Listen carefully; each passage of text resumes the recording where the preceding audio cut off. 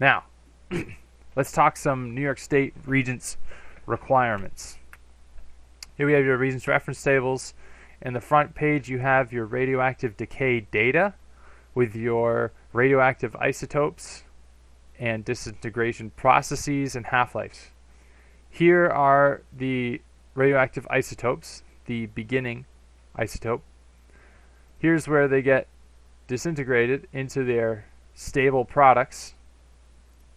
Here are the stable products, the disintegration products to be more specific. Here are the half-lives, the time it takes for half of the radioactive isotope to convert itself to the disintegration product. Now I took the liberty of doing the math here, taking the scientific notation and putting it into just regular numbers of years. Alright, go back here.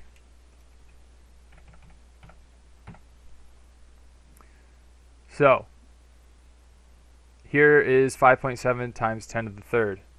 It's only 5,700 years. But 1.3 times 10 to the ninth is 1.3 billion years. Right? The scientific notation, the 10 to the third and 10 to the ninth, tell you how many zeros or how many places the decimal point has moved to the right.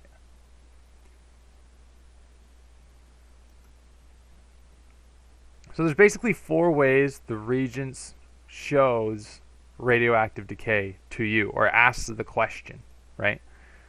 The first way is they'll give you a chart, and they'll say that the radioactive decay of this isotope has this number of atoms present, and here's the time, and as time goes on, the shape of the curve is always going to be an exponential, but opposite. So you're starting off with a lot, and after one half-life, you get half the amount. And each time it gets halved and halved again and halved again. So your question would be, what's the half-life of isotope X? Well, simply, you'd find the radioactive atoms, the number of radioactive atoms present. You would look here and say that 1,000 is the most, or you're starting off with 1,000 atoms. And after one half-life, you're going to see that 500 is left over, because 500 is 1/2 of 1,000. And you would read down to see that it took 3 hours. 3 hours is the half-life of this radioactive atom, isotope X. That's the chart. Way number 2, the visual representation. Here we have a model of carbon-14. The open or blank squares is the radioactive part. The black darkened squares are the disintegration products. Right here, if you were to count up all the boxes, you'd have 24 boxes. And at this point, you'd have to count to see how many radioactive carbons you have and how many disintegration products. It's asking you to shade in the correct number of carbon-14 boxes to represent additional disintegration product after the second half-life. So we know the ratio of radioactive boxes to half-lives, where at the beginning, all 24 boxes would be radioactive carbon, right? They'd all be open. And after the first half-life, we know that half of the radioactive carbon is going to be a disintegration product. It's shown here, 1, 2, 3, 4, 5, 6, 7, 8, 9, 10, 11, 12. 12 products and 12 radioactive carbons. That means we're at one half-life. Now, to get to 2, it wants us to shade in the additional boxes. At 2 half-lives, you're going to have 6 radioactive carbon boxes, and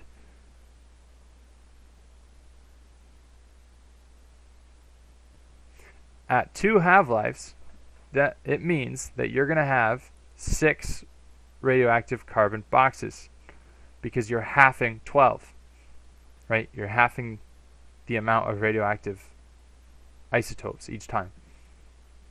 So I'd count out 1, 2, 3, 4, 5, 6.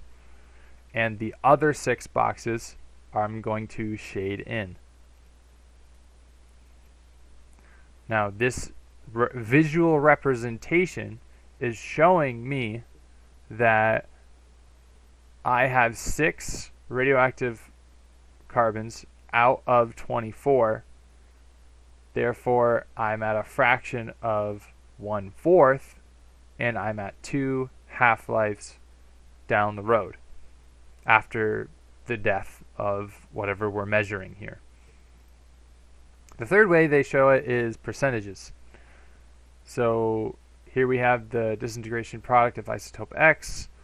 This is the percentage of stable disintegration product. Okay, and it's asking for the years it takes for only 25% of the radioactive isotope to remain. The problem here is that it only gives you the disintegration product percentage. You have to find the opposite, or the radioactive isotope. So how would you do this? I just created another column and labeled it radioactive isotope X, right? Because that's what we're trying to find. Now, as the process happens of the decay, radioactive isotope X is going to go from is going to be at 100, and the percentage of stable disintegration product is going to be at 0. As the number of half-lives increase, at 1 half-life it's going to be 50-50. At 2 half-lives it's going to be 25-75. 3 half-lives 12.5, 87.5, and you know the rest because I just showed this earlier. So when you're determining the number of years it only takes for 25% of the radioactive isotope to be left to remain, you'd find radioactive isotope 25.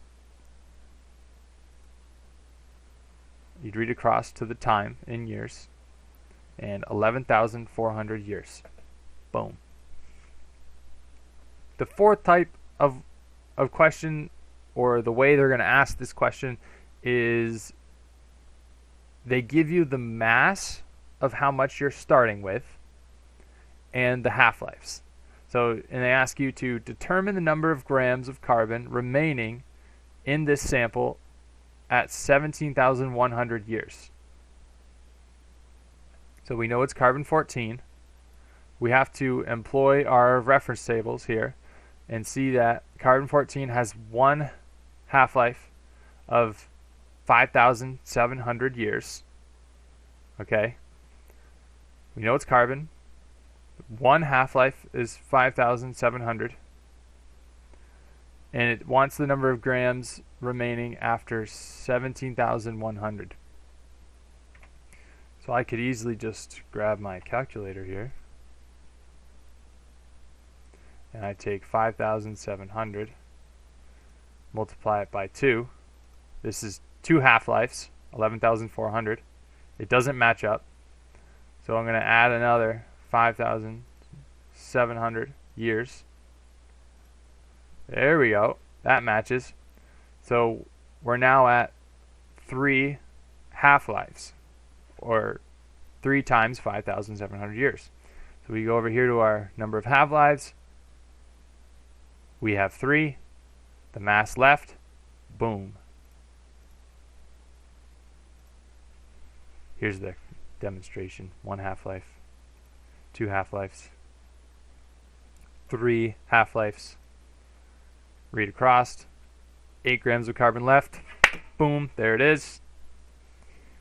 And one last question before I leave you guys. Identify the stable disintegration product of the radioactive isotope of carbon-14. Here we have carbon-14.